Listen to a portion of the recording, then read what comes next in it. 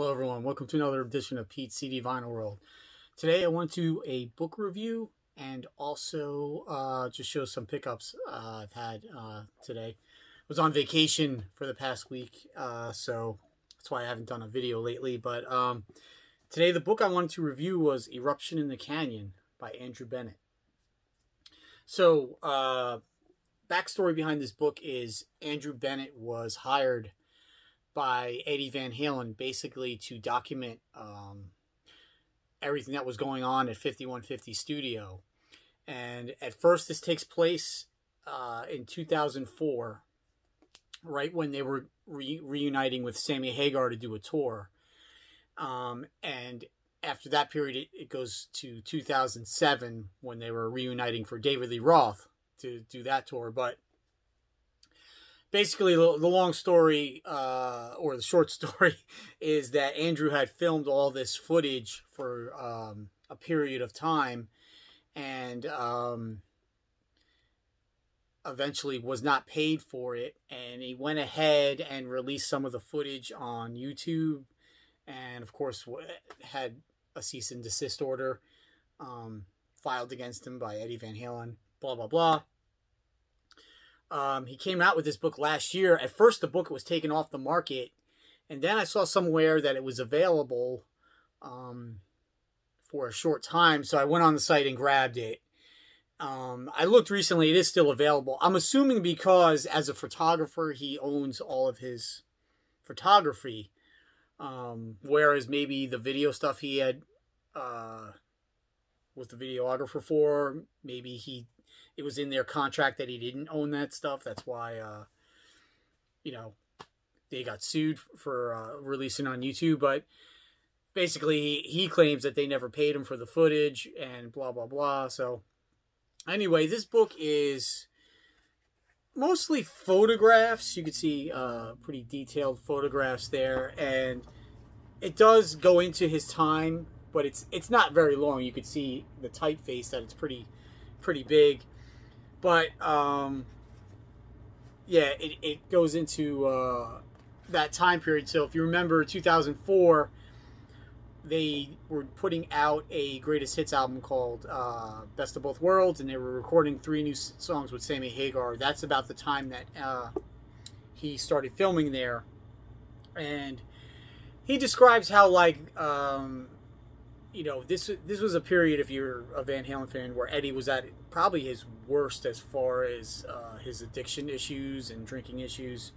But he also says that he was a complete workaholic. He was in the studio for 18 hours a day.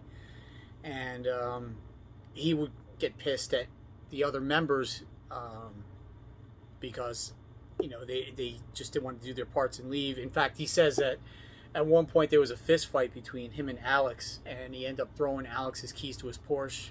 And then, this is 2004. This is not like in the late 70s when they're still young. I mean, they're in their early 50s at this point, and they're still fist fighting, you know.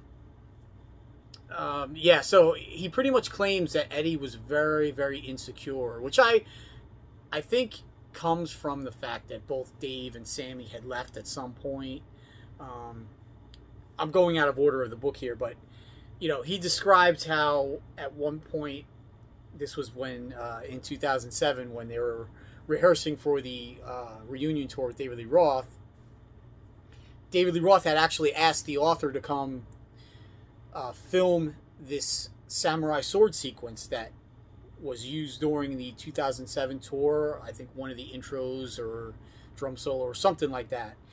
So the way the relationship ended with Van Halen and Andrew Bennett was he went to go pick up his stuff at 5150. He claims he fell asleep in his office or wherever, and he wakes up with a gun to his head, and Eddie's like, so you're friends with Dave now? So this is going on, like, the whole Eddie versus Dave is even going on right when they were about to get together. So it's kind of crazy. Another story that came out in the press recently was early 2000s, I guess. Limp Bizkit's guitar player left, so Eddie was out one night, and their manager asked Eddie to come by and jam with the band or whatever. So he went there and basically said, you know, these guys are a bunch of amateurs or whatever.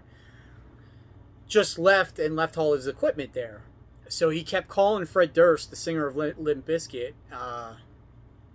and not getting a response. So Eddie himself took a Russian military assault vehicle that had a machine gun mounted on the back and drove through the streets of L.A. right to Fred Durst's house, knocks on the door, puts a gun to his head, and said, "Give me my equipment." So it's crazy that he was even in that mindset, because Eddie's had an assistant that's worked for him for about 30 years called Matt Bruck, who handles all his guitars, all of his equipment. He works full time at 5150. It's like, why wouldn't you just go send him to do it? Like, another quick story that was pretty funny was they had the roof repaired at 5150 Studio, and apparently one of the entranceways doesn't have like a great lock or something like that. And Eddie was apparently nervous about it all night and said, those guys are going to come back. I know it, to like steal equipment or whatever. So Eddie, and this is verified by the author, he was there, and Eddie slept all night in his studio. And sure enough, the guys tried to break in. He goes and chases the guys with an Uzi, and basically to the point where they were having to climb up a mountain. Apparently Eddie's estate is a series of lots, so he almost owns like a whole mountain, apparently. So, but these guys had to climb up a mountain with Eddie shooting at them. So the cops got there and they found the guys, and it was two cops, a younger cop and an older cop, and the younger cop says something like, you know, it's illegal to own one of these guns in here, right? And so the older cop pulls him aside and says, you know that nothing is illegal to this guy. So I guess there's an understanding with a guy like Eddie Van Halen and the cops. But anyway, the book, it is worth it because it's got a lot of cool pictures of his guitars in the studio. I'm just going to try to find one real quick.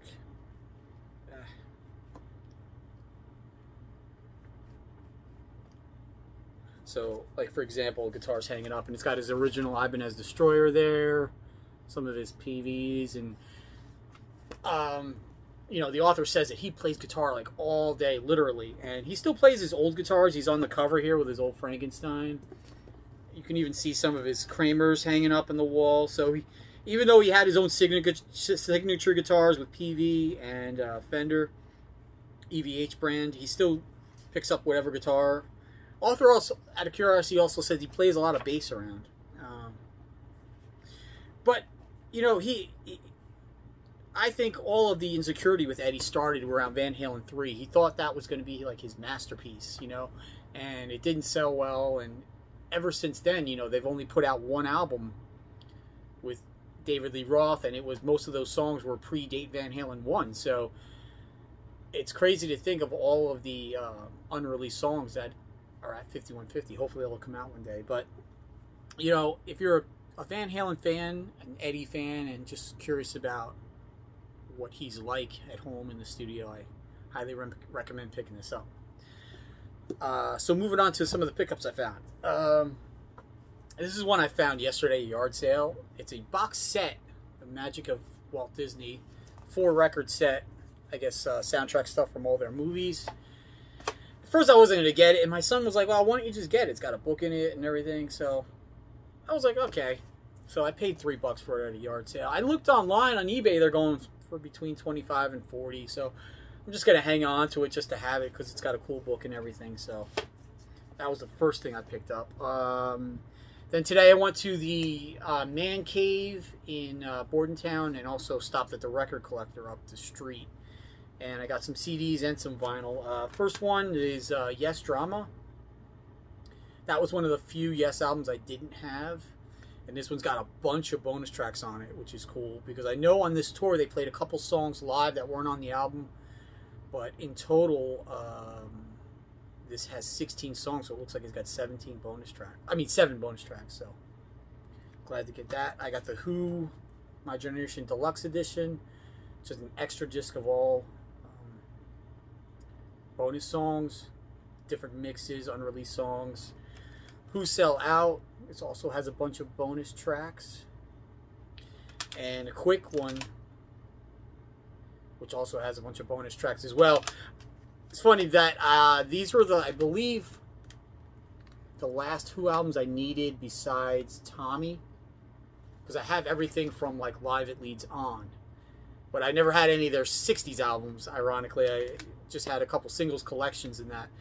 But I had Tommy on vinyl back in the 90s. It was one that I had sold because at the time, they were, by the mid-90s, they were playing Tommy like constantly. There's always live versions of it. Turns out now I'd really like to have another copy of that so I can complete the collection.